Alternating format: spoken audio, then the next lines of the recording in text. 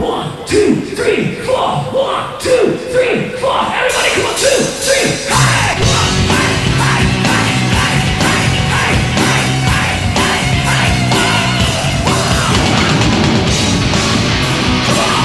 Holy shit!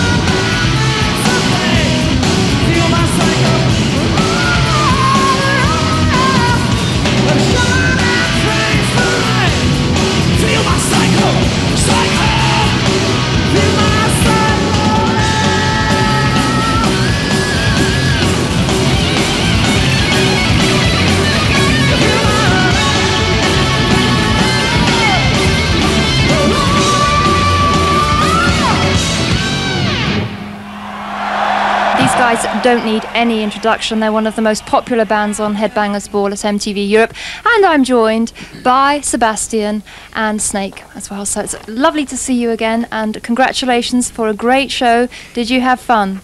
Shucks. Yes, absolutely. I mean, I think you'd have to be dead not to have your heartbeat being pumping by that fucking crowd. Sorry.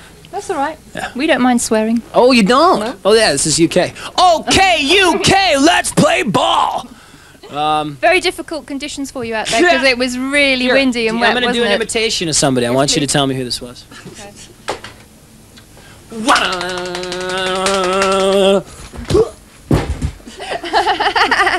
It was you, yeah, I thought so.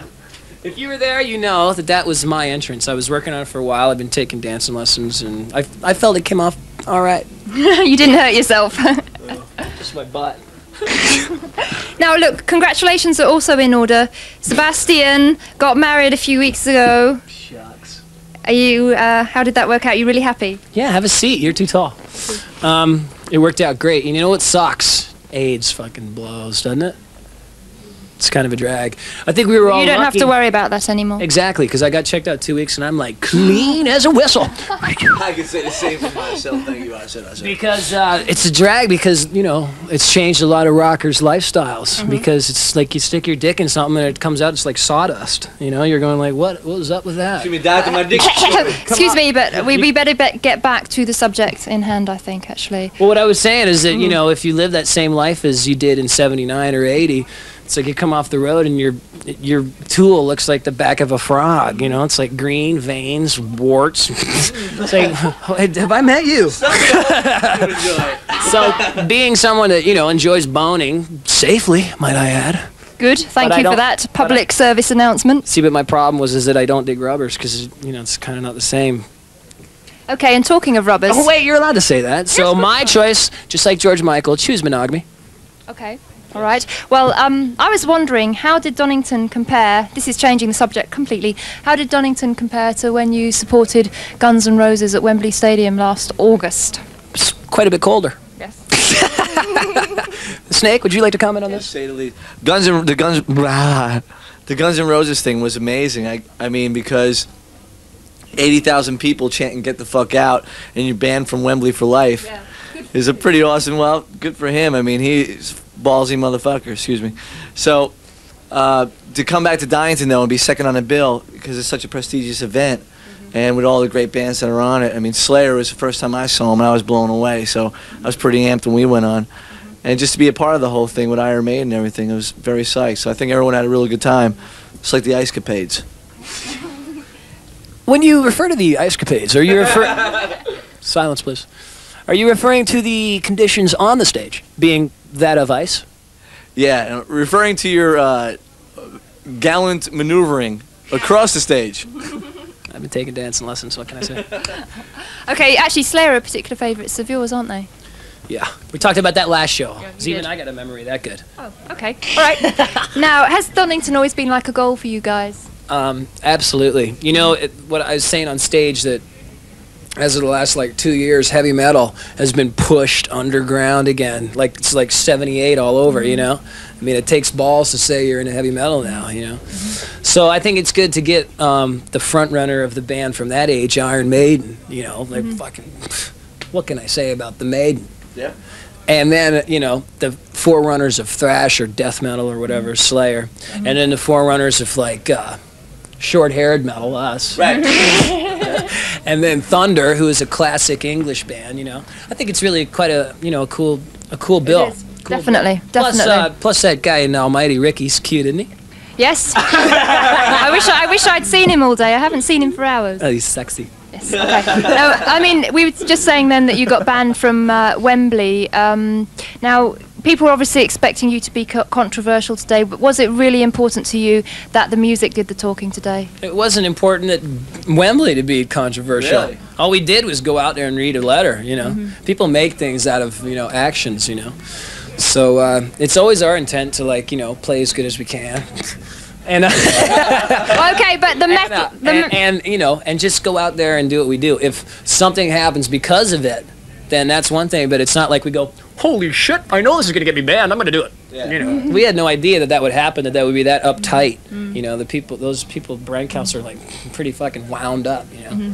well, I thought that was a really good thing you did because nobody should have the right to censorship like that. That's Really, right. when you have 80,000 people that are sitting there and on your side. I got long arms. When you got 80,000 people that are sitting there and looking at the band and looking at him reading this letter and going, this sucks, this letter sucks, and saying, get the fuck out to the Brent Council. I mean, I don't know how many people in the Brent Council, but there was 80,000 people in Wembley, and I think there's a little bit more in Wembley than there are in the Brent Council. They might be getting their ass kicked soon. Okay, all right. Thank you very much for that. Now, okay, we're going to... It's as good as Slayer's burp, I have to say. Right now, we are going to talk to Skid Row some more, so please stay tuned. But we're going to see these guys live on stage at Donington, and if you don't mind me coining your phrase, team? they kicked ass. I love this woman.